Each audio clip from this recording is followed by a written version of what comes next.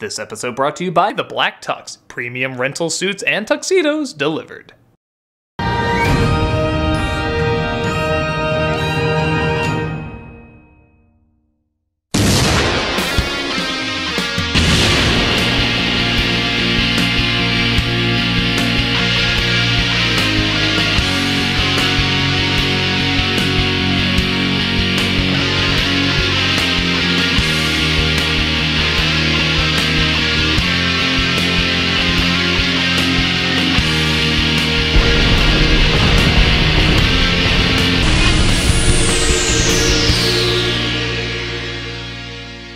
Hello, I'm the Nostalgia Critic. I remember it so you don't have to. Remember the nightmare fuel in Son of the Mask? I know which one. This one. Imagine that for an hour and a half. Don't want to? I did, and you're gonna suffer with me!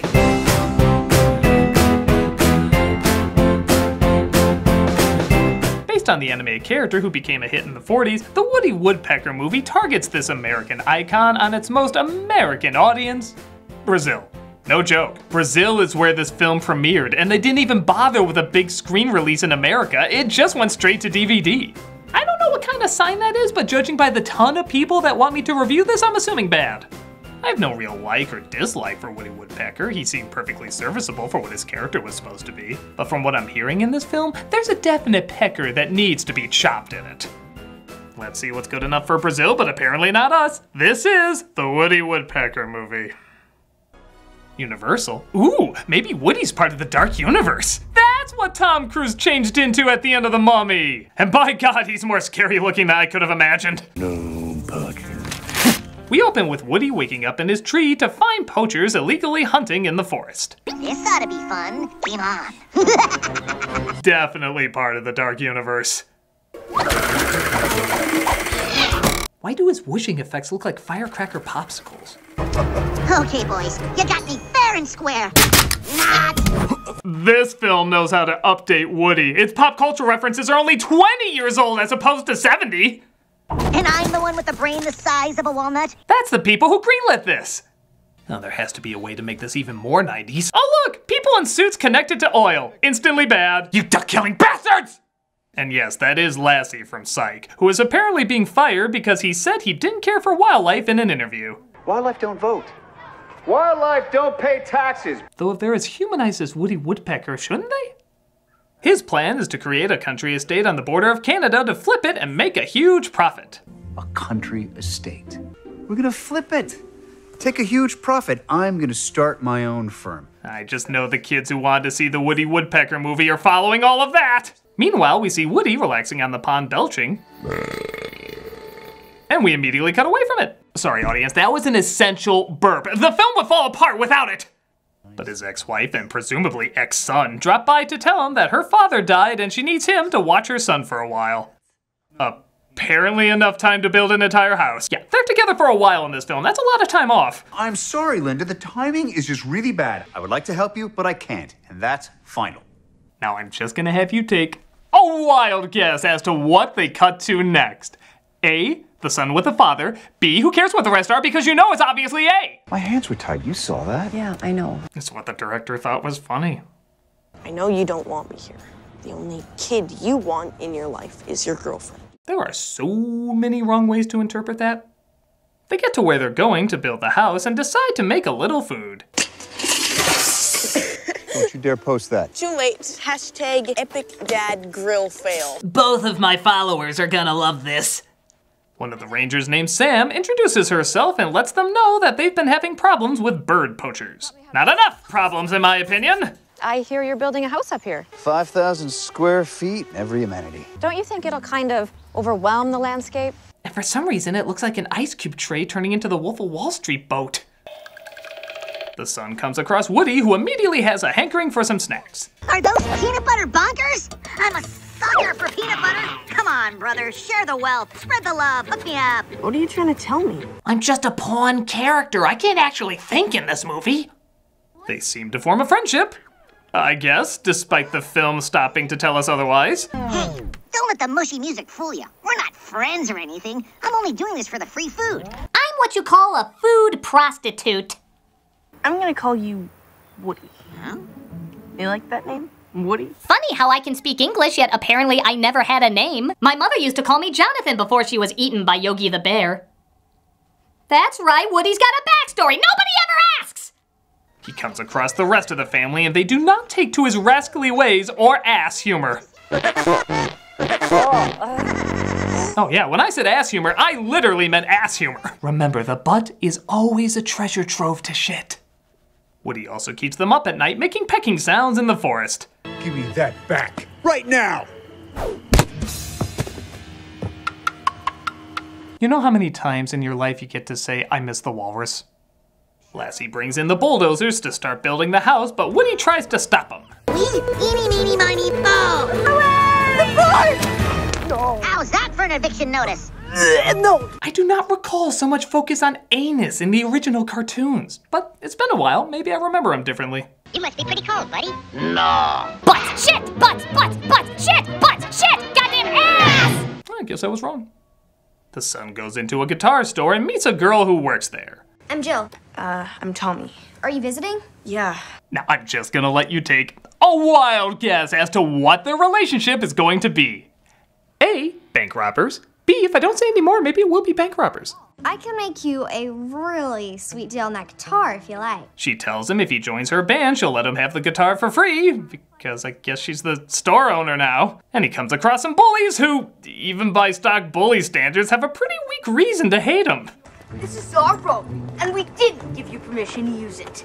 Hey, you don't get off that easy. Hey, never mind that. Look at that kid. He's got eyes!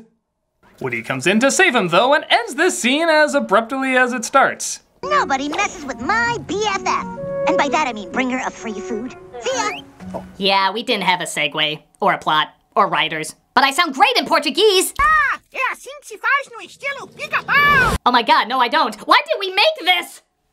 He tells his dad that Woody saved him, but neither him or the girlfriend want to hear it. Do not mention that stupid bird. Last I remember, that stupid bird wasn't the one covered in bird poop. That's his Friday night thing. Go to your room. And in case you were wondering, nobody in town is happy about us building a house up here. Granted, I've only talked to 3 people, and 2 of them are like this. This is our road, and we didn't give you permission to use it. I still think it's a sound argument. Things don't get that much better at night. Here's Woody! You better fly out of here! Yeah, right. A pine cone. How pathetic. You know, I totally forgot why I'm supposed to like anything anywhere. The next day isn't any better as Woody continues to make their lives a living hell. Don't worry, I didn't forget about you two. You're my favorites.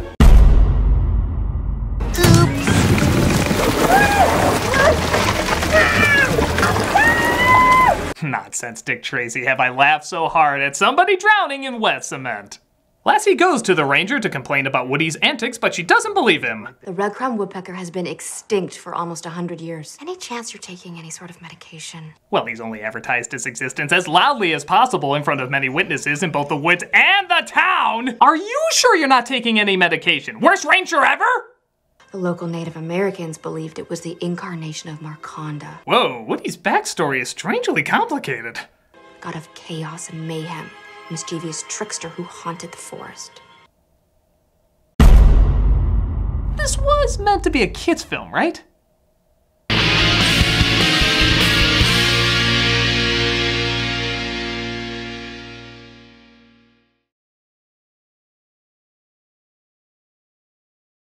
Ah, thebblacktux.com. Tuxedos delivered right to your door. It's just like ordering a pizza, except a lot bigger. And you have to send your measurements because it's a tuxedo. You know what? It's nothing like ordering a pizza. But when I want to look good with no hassle at a good price, I do use thebblacktux.com. I mean, everyone wants to look good for that special event, but they don't want to fork out a ton of money for it either. Well, thebblacktux.com is your answer with high-quality rental suits and tuxedos delivered to your doorstep. It's such an easy way to rent suits and tuxes online. Most suits go for something like $1,200, but at the Black Tux, they start at $95. They let you create your own look and choose from a ton of great stylists. Their expert customer care has your back every step of the way, and it's completely done online. You can even do a free home try-on so you can see the fit and feel the quality of your suit months before your big event. And after ordering your suit, they'll have it to you 14 days before the event even starts. And if anything is less than perfect, the Black Tux will send you a free replacement right away. When your event is over, you just drop your rental back in the mail and shipping is free both ways.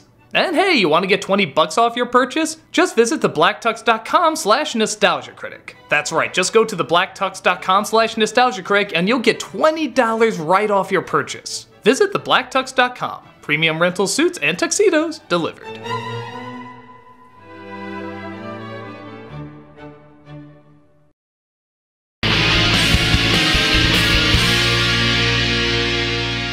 So we quickly see why Woody is an endangered species because he endangers every species he comes across.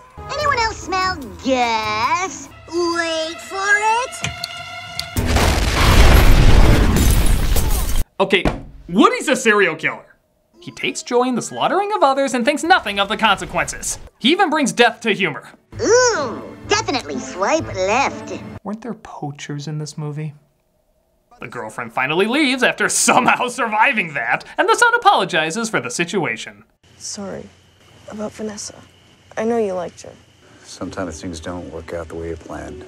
You have a hit show for years, and sometimes this is the movie you get. Lassie comes across the two poachers and asks them to remove the woodpecker, to which they accept because they know they can sell them for tons of cash. So the kids stumble across the place where the poachers stuff their animals. What are you doing here? Oh my god, what's gonna happen to them? Get out of here! Go! Well, that was anticlimactically reasonable. You had a chance to kill 3 of the main characters and you blew it! Oh, who am I kidding? We still have to deal with this universal monster. That's what I'm cracked up to be. I chop a hole and a retreat. Knock on wood. And I thought the Be Our Guest rap in Descendants was also awful. I can't even make a joke out of that. Woody smells peanut butter though, as the poachers have a plan to catch him. Mind if I join you? Is it just me, or is there something kind of wooden about this chick? Oh, I don't know. So far, she's the best actor in the whole thing. The trap doesn't work, though, as they try sending heat-seeking tranquilizers after him. Get alongside that one! It hits the poachers in the ass as Woody decides to fire an electric net on Lassie. Smile! Wow. That is terrifying. Just add that to the collection of Saw victim pictures you have!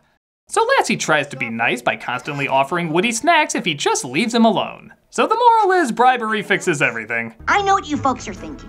Woody is a big, fat sellout. Long before the film started, yes. I let them build their dream house in peace. Okay, even the bear in the big blue house would say that's too much blue. But whatever. The house is made, and there's still a half hour left. What the hell else is there to do? And we have a waiter! I guess that. Oh wait, more poop jokes! You know, this is the only movie I can think of that can make Kevin Costner's urine look delicious.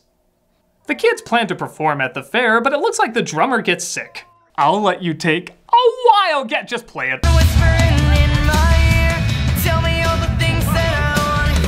I'm sure those cans can get that kind of percussion.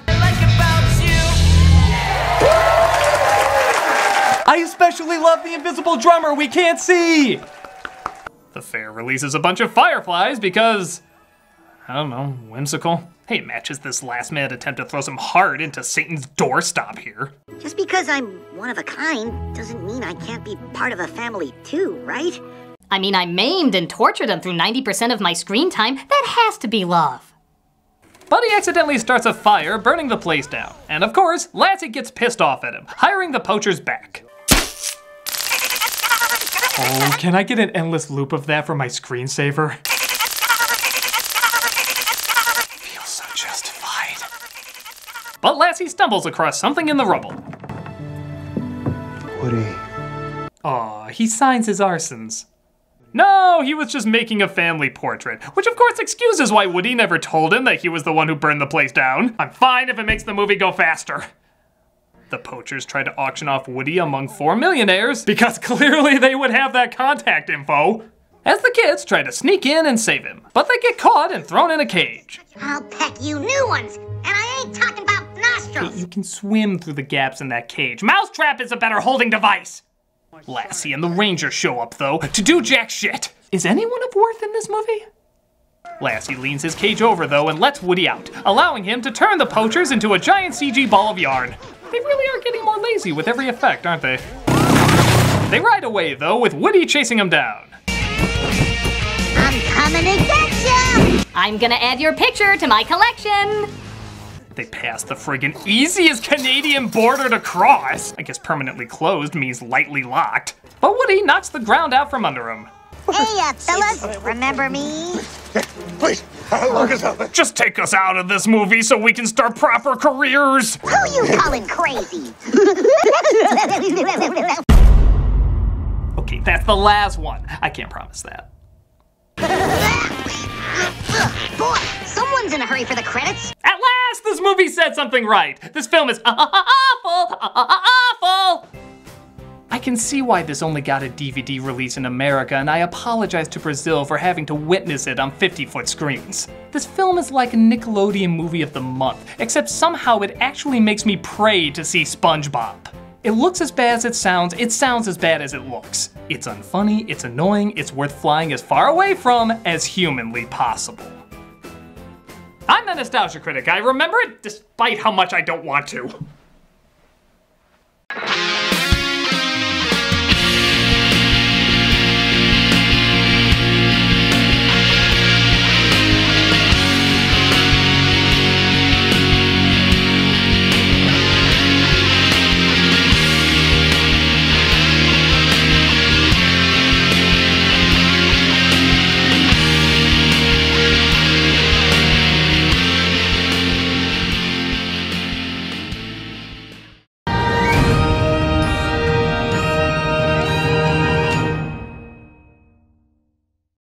Hey, Doug Walker here doing the charity shout out. I'm just gonna give you a heads up right now. Today's charity is very rough, but doesn't have any graphic images or pictures or anything like that. Please definitely consider giving to this charity. It is the Center for Victims of Torture.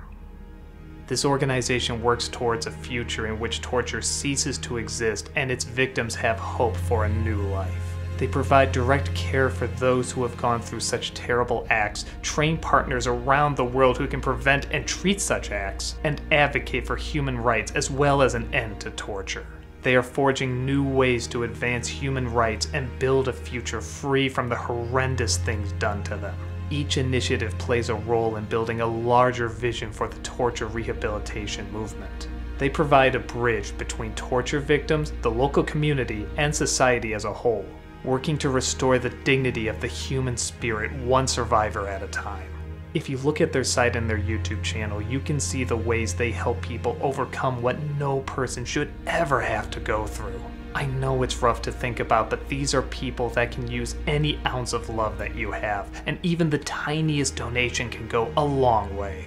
Please click on the link and give to those who have gone through more than we can imagine and deserve all the healing we can